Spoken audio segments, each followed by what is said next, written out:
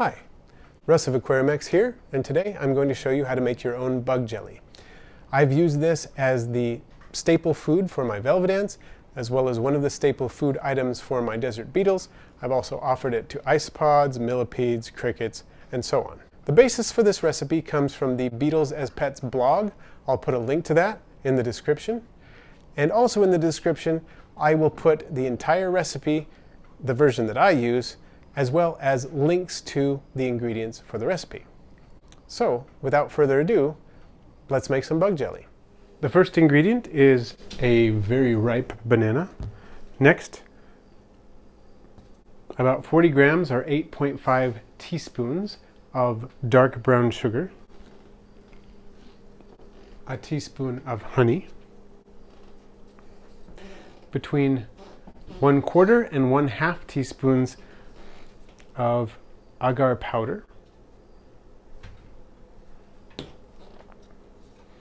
and optionally about a 1/2 teaspoon of crested gecko diet. Sometimes I add this, sometimes I don't.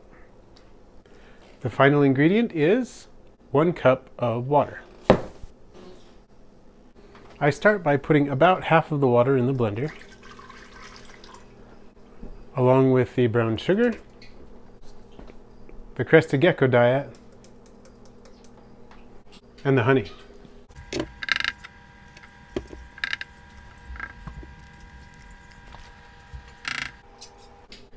And of course, the very ripe banana.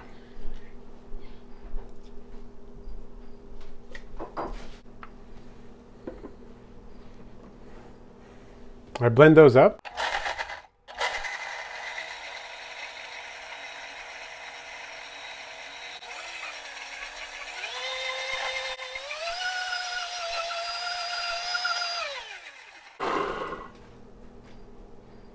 Till they're nice and smooth.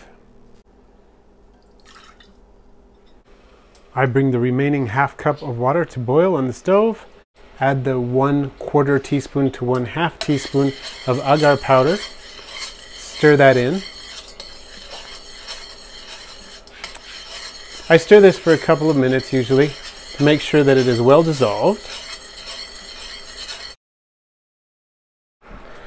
And then I stir in the remaining ingredients.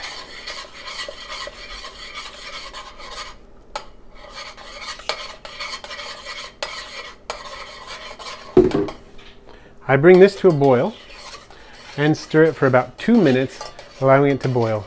It's really important to let it boil long enough or it won't solidify.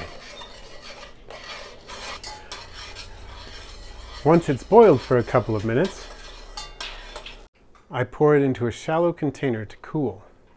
One really important thing during this step is to make sure that you don't shake or jar it. Don't try to move it while it's cooling.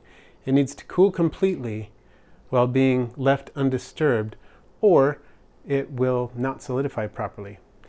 Fortunately, if you happen to make a mistake and you disturb it while it's cooling, you can put it back on the heat, heat it to boiling again, and start over, and then it will usually solidify just fine. And after it's cooled for about 1/2 an hour to an hour, you can just cut it up with a knife into cubes. And these cubes are nice and soft, perfect to feed to your bugs. I put these in a jar, store them in the fridge, and they keep for several months. And my bugs love them. So give it a try.